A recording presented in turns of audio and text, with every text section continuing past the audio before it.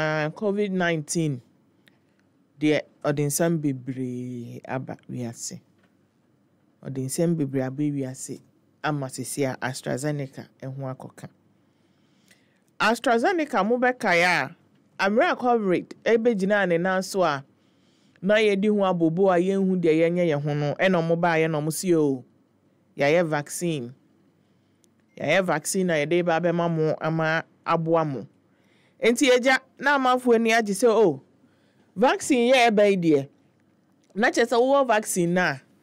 ene na wedwa ho nyina na wehure si town hwenyew ene behwe amanfo omoje vaccine ni wi a yetu omufo biara omonte ase Friday edu ye kaka omomusi anche ene ba ye no mo say vaccine no oji enkyere se wunya yare ni bio ubenya na emom ebia na ehun sunsanso no anko yeti se obi a onwo vaccine ena ye say na mo pa akire sen kosi ankosi koda ankoda wuwo wanwo ubenya enti na eno no ekire sen enti eno na yedidi mu a omobeka say omo vaccine no omo wa omunya covid a omo mre omo hu hiehie omo nwu te so wa onje vaccine da enti no eyeden ya vaccine no ehu behia ena eni amanfo sa alai wokọ na yede awo piu ye wo mu bia we ena na enu nchi echi aba beto ja say AstraZeneca suspect say wo wa omo link no to a very rare life threatening injury intina we nya covid a ubenya bifu from awu eno NMI ya AstraZeneca for a withdraw omo vaccines no because omo si there be omo awo ne de omo nko but ye ntumi time be wo amanfo afoforo na the British Swedish drug maker no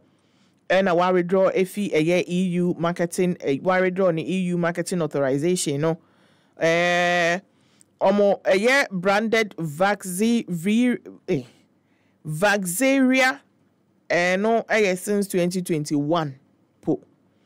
Now the authorization no approval to market drugs EU member states no.